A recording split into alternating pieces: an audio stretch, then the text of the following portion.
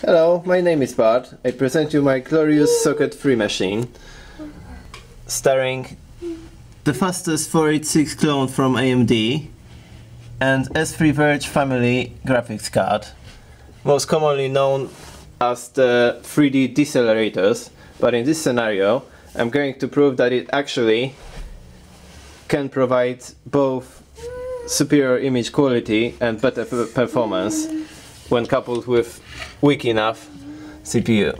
So let's power it up.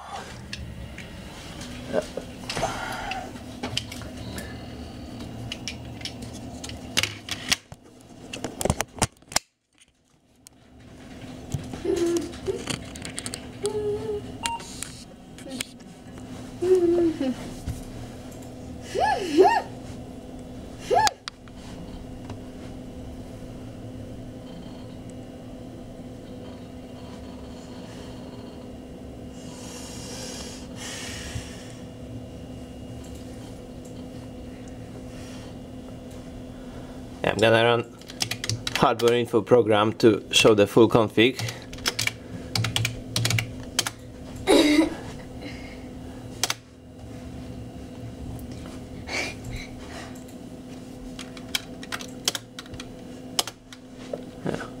Well, here we've got that CPU is AMD 5x86, overclocked to around 160 MHz. Well, depending on software, some report from 154 to 162, so can't be exactly sure. Theoretically should be 4 times 40 MHz, 160. We've got 2556 kilobytes of level 2 cache, and the first level is actually reported incorrectly because that processor has 16 kilobytes of write-back cache. What else? We got 32 megs of RAM total. And the graphics card is S3 ViRGE DX. It's the second card from the series, improved upon the first original ViRGE, providing full speed independent perspective correction, which is very handy. Well, they're not very fast, but with a very low-end hardware, it can actually boost performance a little. Right, it's been expanded to 4 megs of memory. And now I'm going to load the CD drive emulator because I don't have the CD drive in that machine. So I'm going to use the 250 megabyte zip drive with the image.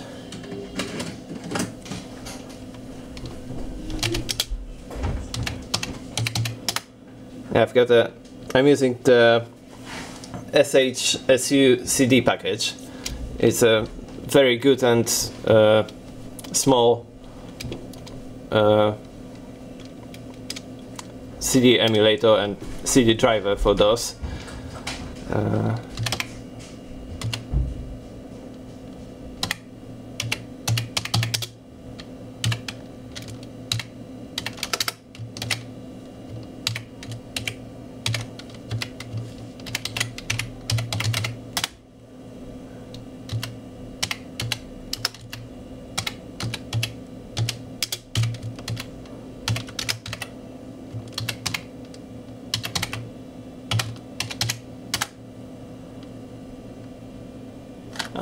Yeah, my mistake. Yeah, that's it. Install. Now let's power up Tomb Raider.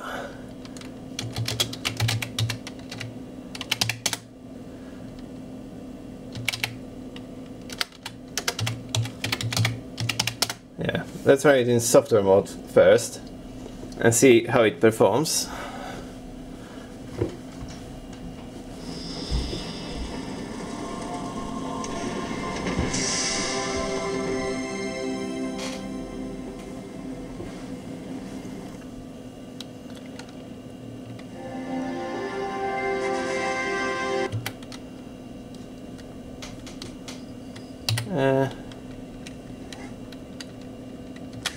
So in software mode, we've got only 3 detail settings. So let's set it on high.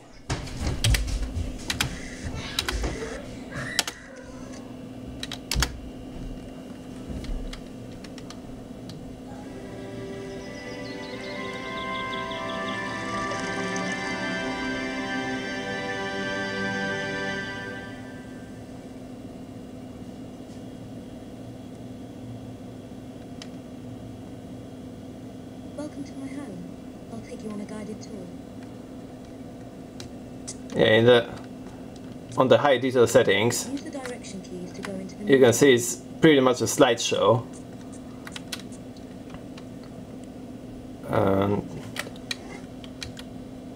And even on highest settings, the color palette is only 8-bit, which is 256 colors, so nothing special really. Completely unplayable. Okay, let's do some tumbling. Press the jump button.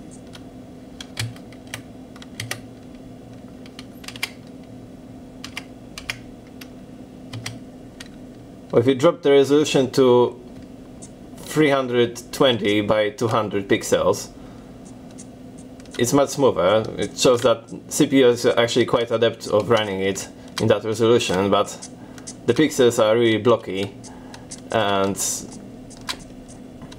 to me it looks completely disgusting. I wouldn't play it in that resolution.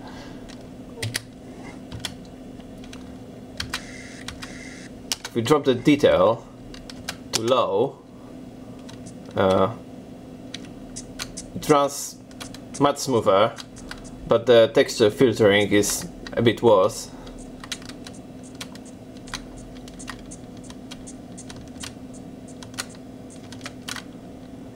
And still the colors are just terrible. Ah, the main hall. Sorry about the crates. I'm having some things put into storage and the delivery people haven't been yet.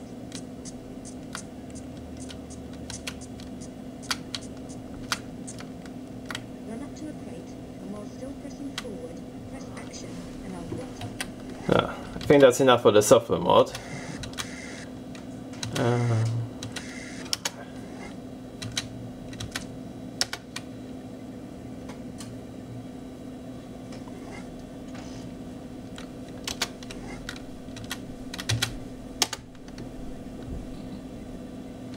Now let's power up the S3 accelerated version.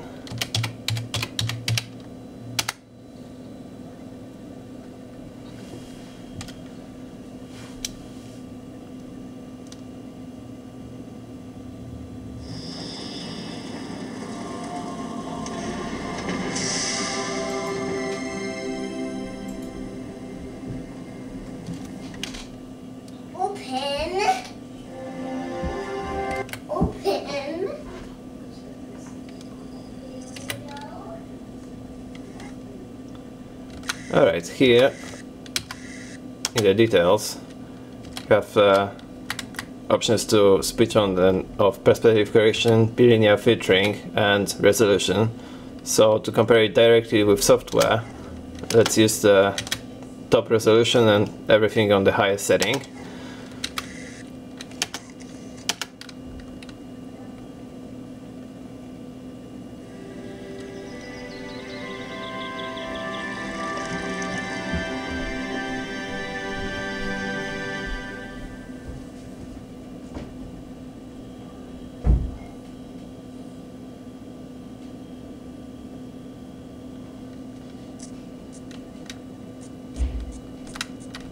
And voila, we've got 16-bit colors, fully featured textures, and it runs quite well, I would say.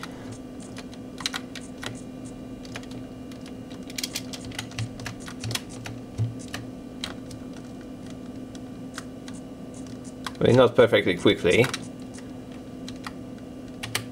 but if we drop the bilinear filtering, sorry, wrong menu. It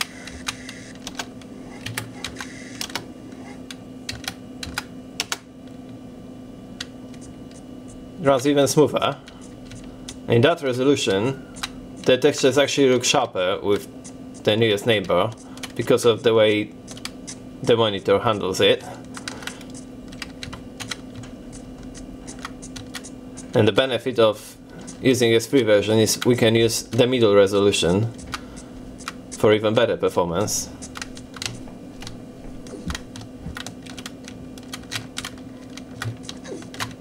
Oops, seems like we're stuck. Oh, that's better.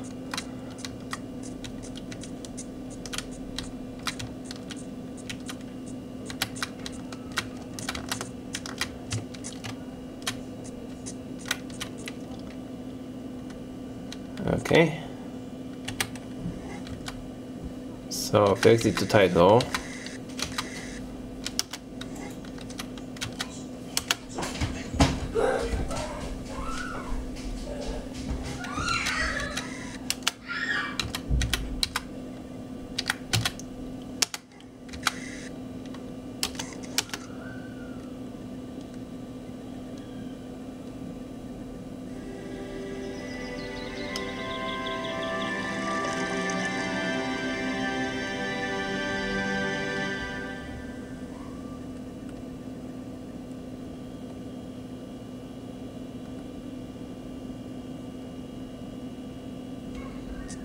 Yeah. Here, voila! That looks actually pretty smooth now. Still with all the highest detail.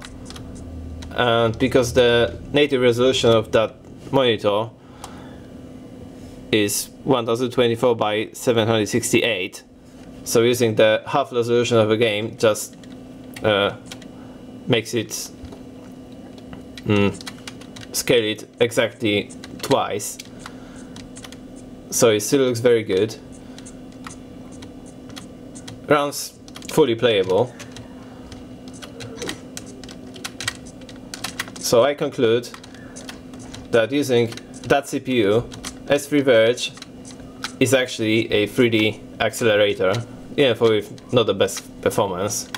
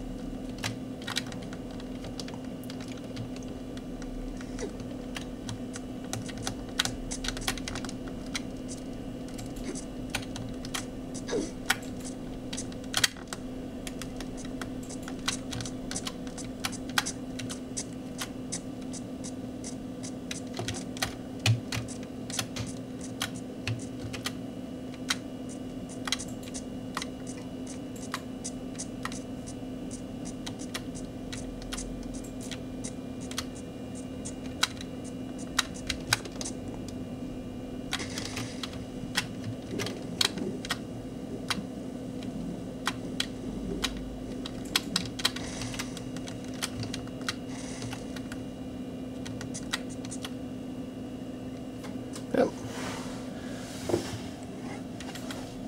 So that's it. I hope you enjoyed that video. If you got more suggestions of what to run on that hardware, just let me know.